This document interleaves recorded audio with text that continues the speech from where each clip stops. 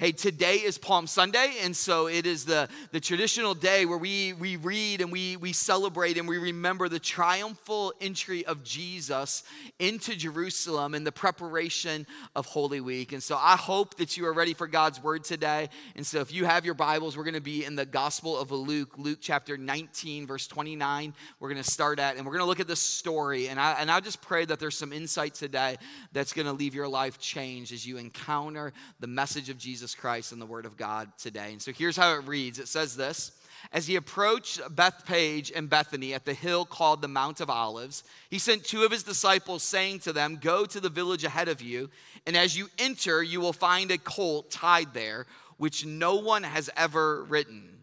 Untie it and bring it here. If anyone asks you, 'Why are you untying it?' just simply say to them, 'The Lord needs it.'" How many know that's a boss move right there, right? Like if somebody asks you why you're doing it, just say, "The Lord needs it." And so it goes on and says that they brought it to Jesus. They threw their cloaks on the colt and put Jesus on it. And as he went along, people spread their cloaks on the road. And when he came near the place where the road goes down the Mount of Olives, the whole crowd of disciples began joyfully to praise God in loud voices for all of the miracles that they had seen. And here's what they began to say: "Blessed is the King who comes in the name of the Lord." They'd seen him do amazing things. They'd seen him do miracles, and they're shouting out, "Blessed is the King who comes in the name of the Lord." Hey, I want to look at verse 35 and verse 36 again because I want to focus on it today. Here's what it says. It says, they brought it to Jesus, talking about the donkey, and then the disciples go first. They threw their cloaks on the colt and put Jesus on it, and as he went along, people spread their cloaks on the road. Would you pray with me this morning? Dear Heavenly Father, God, I thank you for your presence that's in this place today. God, I thank you for your power, God, that is within us, Lord. And God, as we have gathered here this morning to worship you, I just pray, Lord, that you would just show up, Father. God, I pray, Lord, that you would touch our hearts, God. Give us ears to hear, God. Give us a heart to receive, Lord. And God, may your word become alive to us today. And God, may we, Father, Lord, be prompted by your Holy Spirit to walk in obedience today. And God, to take off, Father, anything, Lord, that we've put on that is not from you, so that we can walk in the fullness of life that you've come to give us. In your name we pray. Amen and amen. See, the entry of Jesus into Jerusalem was the start of the biggest event in human history. And it all started with people who decided that they were going to take their cloaks off and lay them down for Jesus to enter into. You see, like, I believe that as we've come to church today and as you've gathered in this room, that we are here today because there are some situations, there are some heartache, there are some struggles that we faced in our life that King Jesus wants to enter into today. Like, the challenge in God's word is that there are some cloaks that you need to lay down. There's some things that you need to take off so that Jesus can enter the situation. Now, I don't know about you, but I grew up and was raised in the 80s and 90s. And as I was thinking about this concept of some things that we need to take off in our life, like I was thinking about 80s and 90s fashion. How many 80s and 90s like people do we have in the room? You say that's my era, that's my generation, right? And I was thinking about some of the things that we're so glad that we took off that we no longer do from that era. Like, how many remember this era, the fanny pack era, right? How many of you had those? Yeah, you know. Some of you are like, "I'm still wearing it, right? You know, they're coming back, I hear, right? Like, you know, you're like, they're coming back here. And like, I just worn them long enough that they're back in style right now, right? Like the fanny pack era, like we had that. Anybody remember the starter jackets? Anybody have a starter jacket? We thought we were so cool. You'd wear them with like your team on it, right? And you're like, "That's my team. I got my starter jacket." How about this style? Anybody do this one? Like the t-shirt over the long sleeve, like with the collar, right? Anybody remember this one? Like, I'm kind of glad that we took it off a little bit, and that was like the 80s and 90s. How about this one? Like Fresh Prince of Bel-Air, Rachel, like the overalls. And you unbuckled one of them for some reason. I'm not sure why, but that was supposed to be cool, right? We took it off. You know, I'm glad that, hey, maybe some of you are still wearing overalls. That's okay. No judgment. How about this? Anybody that grew up in that area remember the peg jeans, right? you were not cool unless you pegged your jeans, right? And I mean, there was a process to it right there. And you had the pegged jeans. And we come through those eras, and like we come through these fashion eras, and there's things that we take off. And in this story that we see that as people gather and as Jesus begins to enter Jerusalem, we have this group of people who take off a piece of clothing and they lay it down so that King Jesus can enter into Jerusalem. And these individuals are in this moment where they are realizing something special is about to take place. And they have to prepare themselves. See, now most of the time, I think when we read the Gospels and we read the stories in Scripture, sometimes we have a tendency to take ourselves out of the story and to detach ourselves from the story. And I don't want you to do that today. I want to remind you in this room today of what Ephesians 2 verse 10 says. It simply says this: "For we are God's handiwork, created in Christ Jesus to do good works, which God has prepared in advance for us to do." Like I want to remind you that you are not exempt from the great things that God wants to do in humanity. Like you are not exempt from the amazing things that God has in store for your life. He has a plan, and it is a good plan. But here's what I've noticed about our God. It's simply this, that before a season of promotion, there's always a season of preparation. Before a season of promotion, there's a season of preparation. That there's this season that we walk through at times that we feel like God is removing things from our life. But the reality is this, is I believe that He's removing things from our lives so that we can make room for the new thing that He wants to do in your life. That God prepares us, and in that preparation, He's removing one thing so that He can do a new thing. You could say it this way: when God removes one thing, it's because He's positioning you to receive a new thing. He's positioning you to receive a new thing. So don't be frustrated. Don't be overwhelmed in life when something's being taken out of your life, because it's simply the way that God is starting to position your life for the new thing that He wants to do in you. Like maybe He's removing something because He has something better in store for you. Like maybe teenagers, you get frustrated or you're in that relationship and God removes that boy from your life and you're in your senior year and maybe God's removing that boy because God wants to give you a man that you can eventually marry in your life, and He's removing one thing so that He can do a new thing. Maybe God took away that job so that He could establish you in a fulfilling career. So don't get frustrated that job came to an end. Be in preparation for the new thing that God wants to do in you. Maybe God took away some of your stuff and some of your toys because He wanted to remove greed and materialism out of your life so that you could learn to walk in contentment because He had something new for you. Maybe He removes some toxic friends in your life so that you can make room for some godly community that He wants to establish in you and all around you. Because when God removes one thing, it's because He's positioning you to receive a new thing. Amen. And that's our story today. As the people are preparing for the Messiah, the Bible says they brought the donkey to Jesus. And the disciples removed their cloaks and they put it on the donkey. And then as Jesus begins to enter into the city and He goes into Jerusalem, the crowd of people, they too began to take off their cloaks. And they laid their cloaks on the dirty, gross, rocky streets so that the donkey could walk on them. See, a cloak is just simply a type of outer clothing. It's a type of robe or a garment. It's not your clothes. It's something that you put on the outside.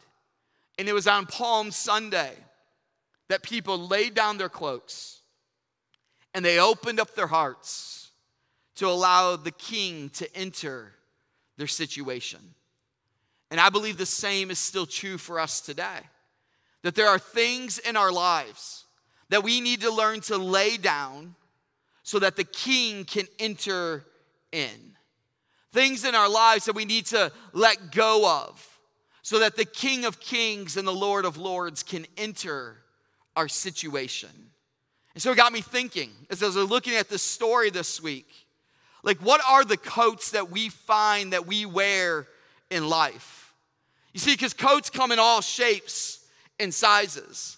Like, I mean, they're all different, but they're all symbolic of something. You know, for some of you, maybe you wear a white coat because maybe you are a doctor and you've earned that, and it's a coat of honor because you've earned that degree, and so you're a doctor and you wear a white coat, or you're a butcher because a doctor and a butcher wear the same type of coat, right?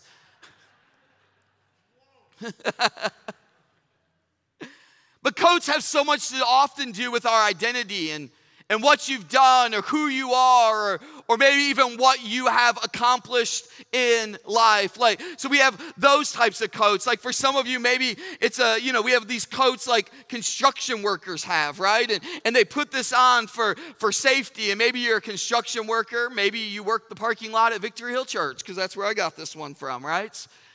Maybe you're a hunter and you're just in the woods and you're like, hey, don't shoot me. I want everybody to see me right now. And you put this on because it has a purpose. It has some type of something that you're going to use it for. There's a purpose or a reason that you put on your coat. There's different purposes for coats. Some of us have these things, like we have a raincoat, right? And when all of a sudden it looks like it's going to rain, you put this coat on because this coat is the one that's going to keep you dry. And you don't want to get all wet, and you don't want to, I got a hood over my head right now. You don't want to get all wet and you want to stay dry, so you put a raincoat on because it's going to protect you. It's going to keep you safe. So we have all these coats that come in all different sizes and shapes. And the question is simply this: what are you wearing that God wants you to lay down so that you can make room for what God wants to do in your life? What is the attitude that you're wearing? What is the behavior? What is the lifestyle? What is the situation that you have put on in your life? And God wants to move in it. God wants to do something with it. And yet you're holding on to it. And I just want to encourage you today. And I just believe today that if you will lay it down, whatever attitude, whatever situation, whatever behavior, whatever hurt, whatever it is that you're walking through in life, if you will lay it down, the King of Kings will walk into whatever you're going through right now, because the King is looking for you to lay it down so that he can walk into your situation. Because he's got more in store for every one of us. So if you're taking notes this morning, I just want to simply give you 3 coats that we need to lay down in our life to make room for King Jesus. So the first one is this: I want to challenge you to take off your cloak of comfort. To take off your cloak of comfort. How many like a good bathrobe, right? You go to that luxury place in that hotel. You go to that spa and they give you this bathrobe and you put it on. You get out, or it's a cold evening and you wrap up in your bathrobe and you're just getting so warm and cozy and comfy, right? Like, we love these because we love warmth. We love coziness in life, don't we? We like comfortable homes to live in. Maybe some of you have that comfortable chair in your house and you're like, it's just such a cozy chair. Just feels so good to sit in it. How many like some good comfort food, right? Give me some fried chicken and mashed potatoes. And it makes you feel good on the inside. Let's just be honest. We don't like just any cars. We like comfortable cars. Like, I don't just want to drive any car to get me from point. I want that comfortable car. I want those heated seats and that leather and that heated steering wheel, because I want to be cozy. I want to be comfortable. I mean, some of us have you have maybe heated floors in your bathroom. You're like, when I get up in the morning, the very first thing I put my foot on, I want it to be warm, and I want comfort in life, because the reality is we're all looking for comfort. We love cozy, we love warm, and we tend to gravitate to where we are most comfortable at all times. And that's how we live in America, is we seek out comfort.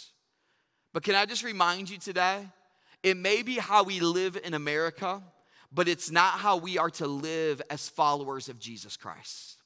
God never calls us to a life of just comfort. If anything, I believe God is always calling us out of our comfort zone.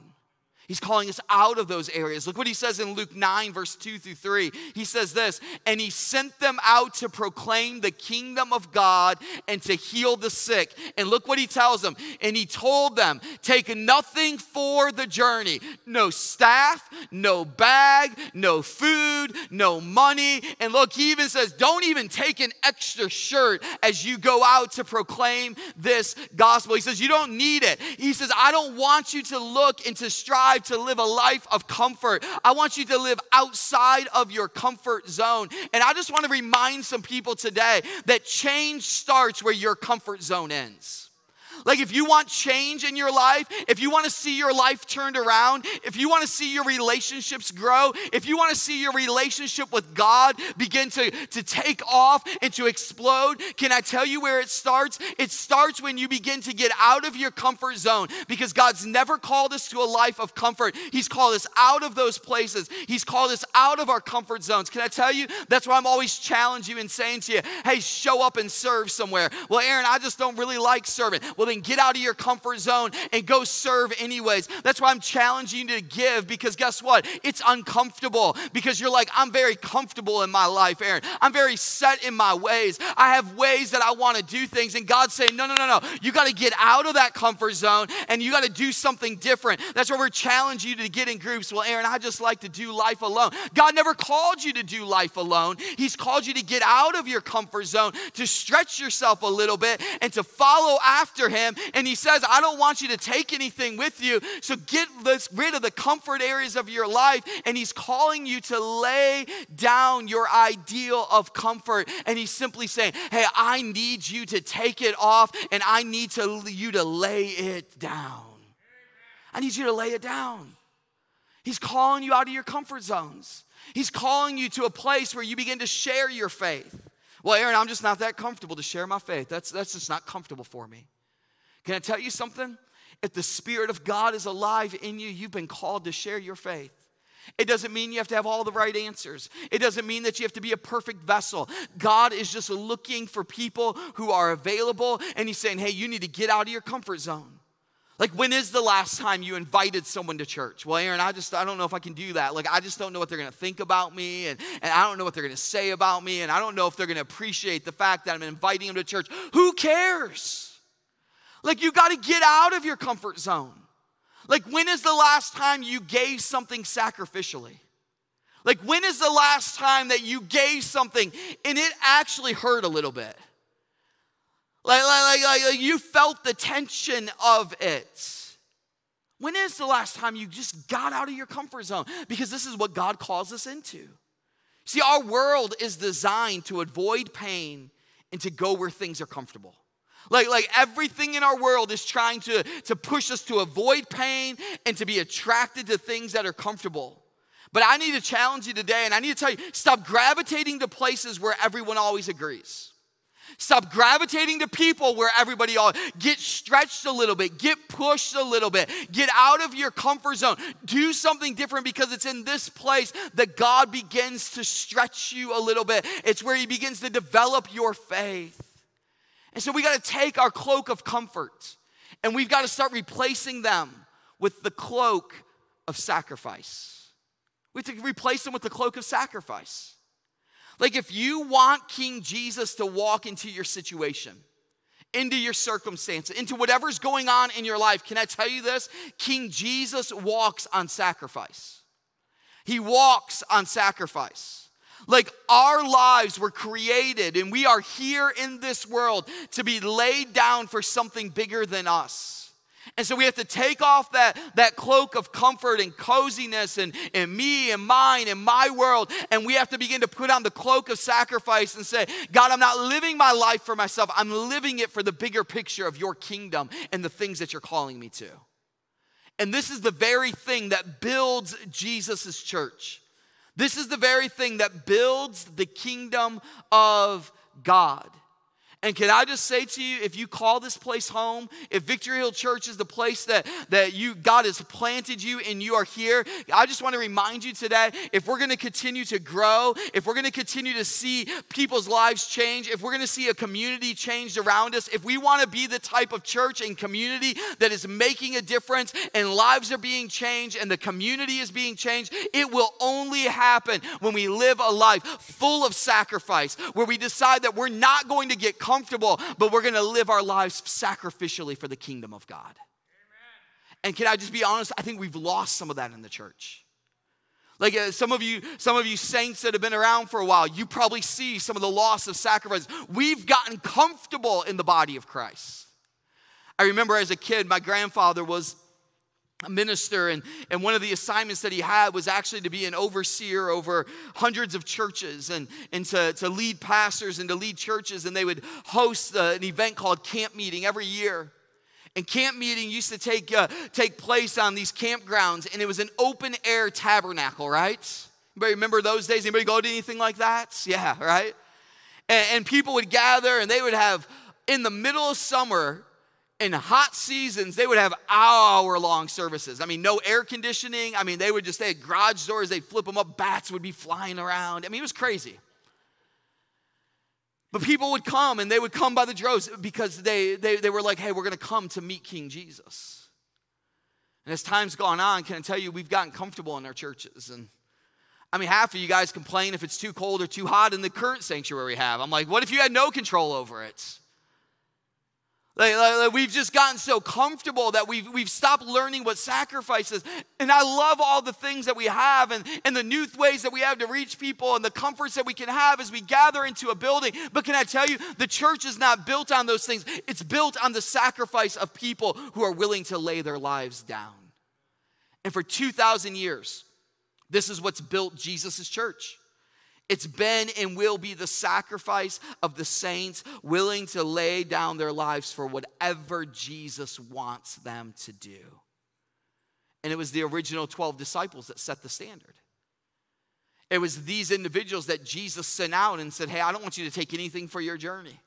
I want you to be prepared to go and to sacrifice. And it was the original 12 who would give their lives for the gospel so that the gospel would be spread and so that Jesus' church would be built and the kingdom of God would advance. Like the original 12 set the standard of what it looked like to sacrifice. Look at their lives. The Bible tells us this, that it's believed that Peter was crucified upside down. And this was after Peter said to him, hey, I don't think I'm worthy enough to be crucified in the same way as my Savior. If you're going to crucify me, then you need to at least crucify me upside down. Andrew was crucified. James, the son of Zebedee, was killed by the sword. John, the Bible tells us, was boiled in oil. And he was actually the only disciple that they believe that died of old age. And can I tell you something? I don't know if I would want to survive being boiled with oil, but he survived it and he died of old age later, but faced extreme persecution. Thomas was speared to death. Philip was another disciple who was hung upside down. Jude was crucified. Simon the Zealot, the history tells us, was sawed in half. Matthew was stabbed to death. Bartholomew beheaded. Matthias stoned to death. James, son of Alphaeus, clubbed to death, beat to death. This is what happened to the original 12 disciples. Why? Because they chose that they weren't going to live their life for a life of comfort, but they were going to live their life for sacrifice, and they changed the world. And if we want to change the world, we're going to have to pave the way for King Jesus. If you want to see our cities transformed, if you want to see this county transformed, then we better pave the way for King Jesus to walk into Lancaster, to walk into Fairfield County. And can I tell you what he walks in on? He walks in on the back of sacrifice. When we simply say, God, whatever you want me to lay down, I'm willing to lay it down because I'm getting rid of my comfort and I'm picking up the cloak of sacrifice. Would you give Jesus Christ an ovation of praise in this place? So take off the cloak of comfort and put on the cloak of sacrifice. The second cloak that we oftentimes put on is we have to take off your cloak of recognition, right? We have one of these, a varsity jacket, right? You had your varsity jackets and you're like, yeah, I made the varsity basketball team. I'm on varsity baseball. Look at my recognition. Look at my honor. We walk around so much in life trying to get people to look at the things that we've accomplished. And we live in this world that is all about us. And yet this is the very thing that Jesus calls out other people about. It's the very thing that he would call out his disciples about. And it's the very thing that he would call out the religious leaders about. That he would look at these individuals who were all about recognition. Look at who I am. Look at what I have accomplished. And here's what he would say to them in Matthew 23, verse 5. He would say, everything they do is done for people to see.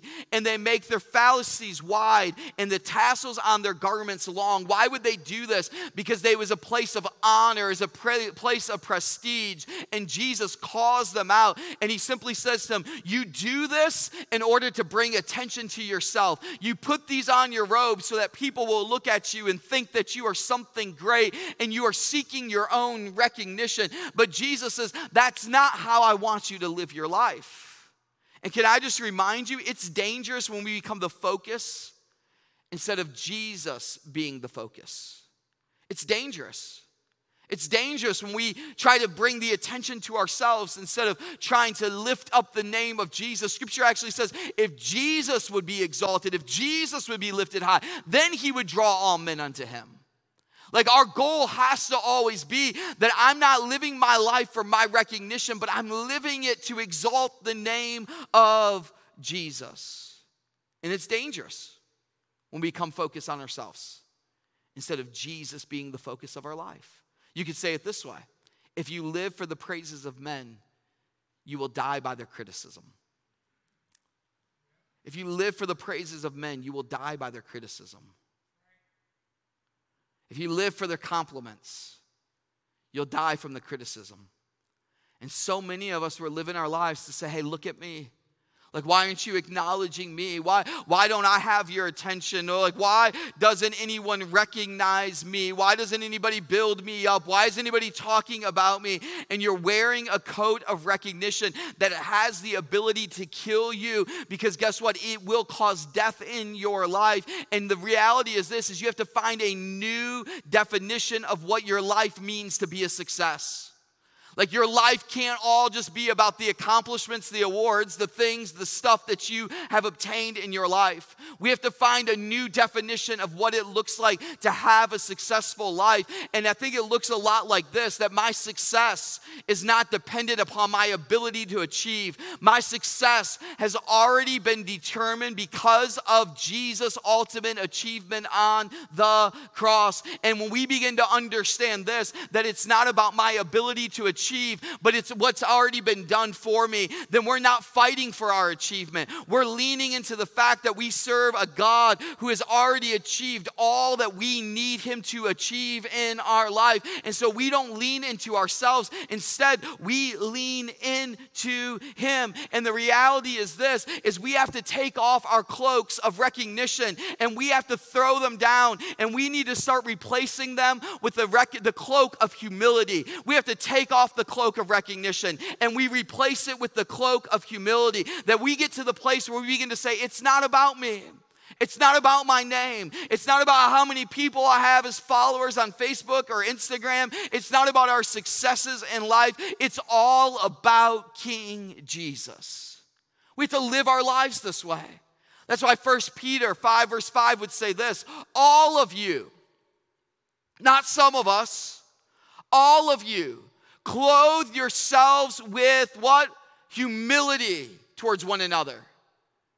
Put on the cloak of humility, because God opposes the proud but shows favor to the humble. Like God wants to step into your situation. God wants to step into your circumstances. But the reason he doesn't is oftentimes is because we're too proud. Like it's because we think we can handle it ourselves and we don't even invite him into the situations of our life. Because we want the recognition. We want to be able to say, look at what I have done, instead of look at what the Lord has done. And we've got to begin to live our lives with humility because God opposes the proud. Like he's not going to walk into your situation where there's pride that abounds in your life. You've got to submit yourself to God. Because he opposes the proud, but he shows favor to those that are humble. He gravitates to those of us who walk and live our lives in humility. Because God's not impressed with your ability. God is attracted to the humility that you possess in your life. So let us be a people. Let us be a church that recognizes that without God, we are nothing. We are nothing without God. And so our whole life has to be lived to make everything about Jesus and nothing about us. And so we lay it down. We throw off our recognition and we throw off our desire to be acknowledged. And we begin to walk and to live our lives out in humility. And the final thing is this, is we need to take off your cloak of yesterday. We take off the cloak of yesterday. So the reality is that so many of us,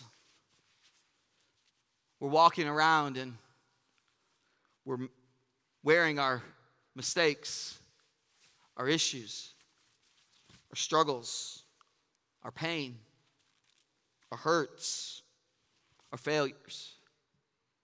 And what we've done is we've put on the cloak of yesterday. And we've become defined by our past. Like the reality is probably everybody in this room, you've been through some stuff. We've been through stuff. We have mistakes, we have failures, we have struggles, we have issues. And we're walking through life and we're wearing all of it. We're wearing our trauma. We're wearing our failures. And it looks a little bit like this. We're just ragged. And it's the cloak that we've put on. And we've got to learn to take off our cloak of yesterday. It reminds me a little bit of an individual in the Bible by the name of Bartimaeus. Bartimaeus was blind. And it simply says this in his story. It says, Jesus stopped and said, call him. So they called to the blind man. Cheer up. On your feet, he's calling you. And look what he does. Throwing his cloak aside, he jumped to his feet and he came to Jesus. What does Bartimaeus do? He takes off the one thing that has been defining him for years. He takes off the one thing that was his protection when the weather was not good. It was the warmth that he had. But when Jesus calls him, he takes off the one thing that has defined him and he takes it off and he throws it to the ground. And so often, we make our issue, our identity about us and we wear it around. And Jesus is simply calling to you and saying, come to me. Like come to me. And so the proper response when Jesus calls us is to take off our yesterday. And we decide that, you know what? I'm not going to hold on to it any longer. I'm not going to allow this to define me anymore because you can't look backward. Think about this. You can't look backward while trying to move forward. So many of us, we're holding on to yesterday and we're looking backward and yet we're struggling to move forward into the things that God has on us. And we're thinking about, man, those days. Man, that job, man, it was so great. Man, that marriage that didn't work out, those friends that I once had, and you're looking backwards and you're looking back to all the things that were in the past, and yet God is trying to call you forward into the moments that He has for you now, and He's looking at your life and He's saying, I know you've been through some stuff. I know you've got some hurts. I know you've got some pains, but I also know where you can go. And until you let go of what was, you will never take hold of what would be. Until you let go of what was in your past, you will not take hold of what would be. That God has a life for you that's so much bigger than what it was, so you have to let go of it so you can take hold of what He has prepared for those that He loves. It's bigger than you can imagine, but you gotta let go of yesterday to be able to take hold of what Christ has for you today. Would you give Jesus Christ an ovation of praise? And so you gotta forgive. You gotta let go of that and stop wearing that around everywhere. And you gotta be willing to let go, and you gotta be willing to forgive. Let go of that anger that you're holding on to. Let go of that hurt. Get over the past. Some of you that are sitting here, you need to let go of some church hurt in your life. You've allowed something that's happened in the church or by another believer hold you back from moving forward into the things that God has for you. Let go of that anger that you have from that divorce. Like God has another healthy marriage in your future, but you're holding on to that anger so tight that He can't bring it into your life. And you'll never see forward if you're always looking backward. You'll never see forward. And so we have to replace the cloak of yesterday with the cloak of expectancy. Like that I'm expectant of what God is going to do. That I'm hopeful for the things that He's going to do tomorrow. You've got to get some expectancy in your life. Like if God tells you to lay something down, don't be frustrated in it. But man, with expectation, go, man, if I'm laying it down, it's because God's preparing me for a new thing that He wants to do in my life. And so I'm not laying it down begrudgingly, but I'm laying it down with the spirit of expectation that, man, God is going to show up and move. Isaiah 61 verse 3 says this: I'm going to take the oil of joy instead of mourning. And some of you, instead of the mourning and the grief that you walk in, you need to experience a little bit of joy in your life. But look what he goes on and say, and he says, and I'm going to put on a garment of praise instead of a spirit of despair. Like he's like, the writer says, I'm going to live in such a way that there's so much praise in my mouth that instead of the heaviness of the past, I'm going to lift up the greatness of my God. I'm going to put on a garment of praise instead of a spirit of heaviness is what the Bible says. And I'm going to get rid of that. And the only way to get rid of it is to take it off, to throw it down, and to let the King of Kings walk into your situation. And when you allow Him to walk in, watch what Jesus will do. When you take those things off in your life, what you're doing is you're paving the way, just as they did on Palm Sunday. You're paving the way for King Jesus to enter into your situation. And can I remind you, some 2,000 years ago, when He walked into that city that day, they didn't fully understand what King Jesus was about ready to do, but they allowed Him to walk into their situation. It was by giving His life on the cross that He brought hope and joy and peace and the forgiveness of our sins. And there's new life, there's new future, there's new purpose for each and every one of us, because they paved the way for Jesus to come into Jerusalem. And when you lay down whatever it is that God is asking you to lay down, you are paving the way for King Jesus to enter in and to do the miraculous, to do the supernatural, to bring joy and peace and hope into your life like you've never experienced before. But you got to take it off, and you got to pave the way for King Jesus to enter in. Give Jesus Christ an ovation of praise.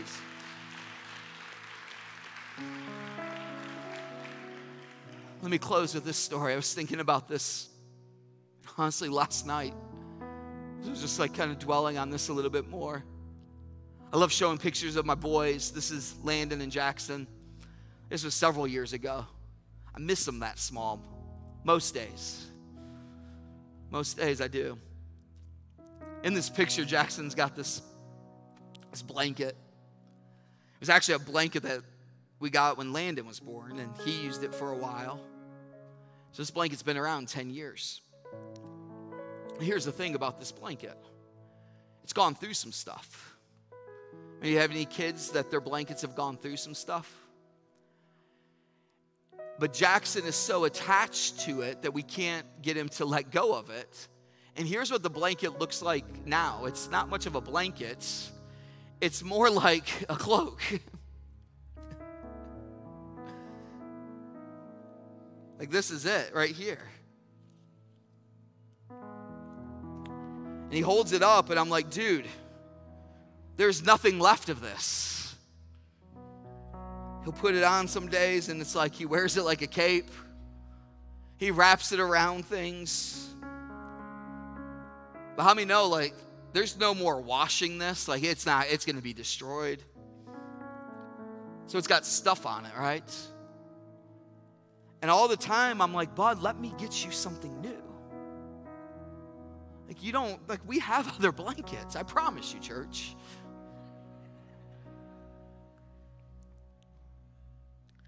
But he's become so attached to this that I can't get him to let go of it. And as his father, what I want to do for him is just take it and fix it and mend it and wash it and clean it. What I want to do actually for him is I want to give him something new. And I think the same is true of our Heavenly Father today.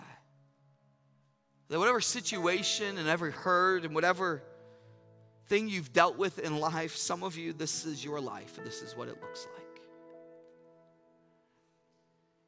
And you're so holding on to it, and your Heavenly Father saying, would you give it to me?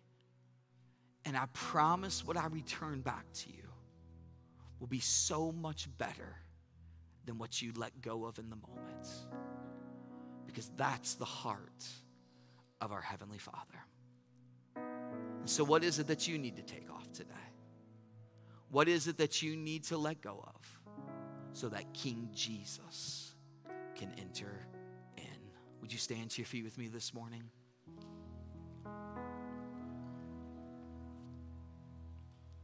What is that you need to surrender today? What cloak do you need to take off? Do you need to take off the cloak of comfort and pick up the cloak of sacrifice because you've just tried to live your life to make it easy? Do you need to take off that cloak of recognition? You've lived your life so that everybody would just recognize you and for the accolades. And maybe today you need to put on that cloak of humility so that God can enter in your situation, because he opposes the proud, but he gives grace and favor to those who walk in humility. And maybe for some of you, you need to take off the cloak of yesterday and put on the cloak of expectancy, because your Heavenly Father has so much more in store for you. And so we're going to take it off. And we're going to pave the way for King Jesus to enter in. Would you bow your heads with me this morning? Would you open your hearts up for a moment? Would you just simply, where you're at this morning, would you simply say, Holy Spirit, what is it that you want to speak to me? What is it that you want to do? And I believe the Holy Spirit will quicken you. He'll prompt you. He'll lead you in those things. Because there's some things in this room that you need to take off so that King Jesus can enter in. So we're going to close with a song, and we're going to take some moments of worship. And I just want to encourage you in these moments of worship that you would just allow your life to be prepared for the work that God wants to do. And that there may be a season of preparation that God's trying to take you through, because there's a new season that he has in store for you. And when you let go of the one thing, it's because he's preparing you for the new thing that he wants to do in you and through you. So Holy Spirit, we just make room for you today. God, I thank you for your word. God, I thank you, Lord, that you speak a life over us. God, I thank you for the fact, Lord, that you want to be in relationship with each and every one of us.